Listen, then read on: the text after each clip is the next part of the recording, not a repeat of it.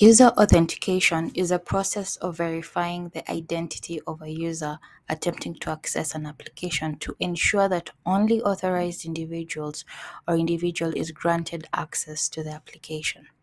The primary goal of user authentication is to confirm the user's claimed identity and ensure that they are who they say they really are. So the authentication process typically follows these steps. User initiates access. This is where the user requests access to an application.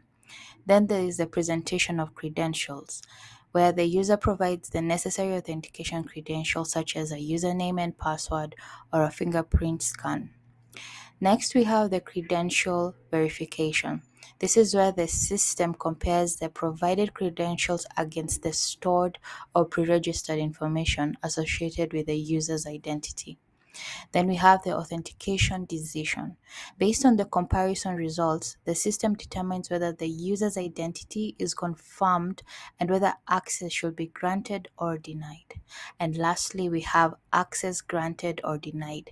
The user is either allowed access to the application if authentication is successful or denied access if authentication fails.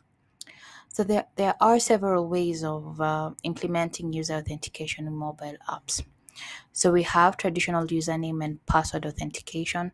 This is the most common method of user authentication that involves using a combination of username, which could be also an email, and password.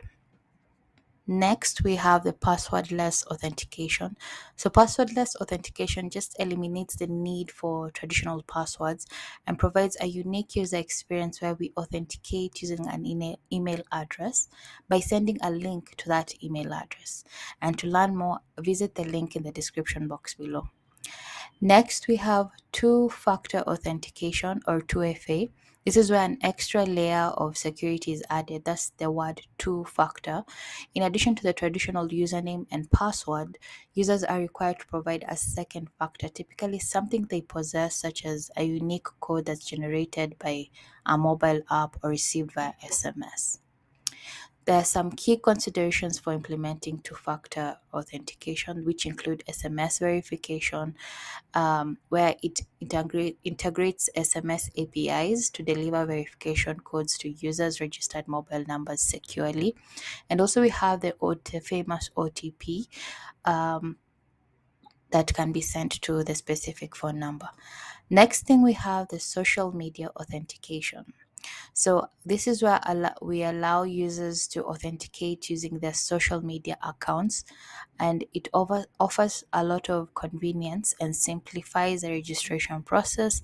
The integration with these platforms are like Facebook, Google, or Twitter. It enables users to log in with their existing credentials. So this type of authentication uses OAuth 2.0 and OpenID Connect protocols to facilitate secure authentication and authorization with these popular social media platforms. To learn more about OAuth, visit the link in the description box below. Lastly, we have biometric authentication. This is where we leverage on the device's biometric capabilities, such as fingerprint or facial recognition, and it's considered as a good second factor for authentication. So in our series, we look at integrating these authentication methods step by step in Flutter. And let's take a break from here, and I'll see you on the first lesson where we'll be looking at Google sign-in authentication with Flutter.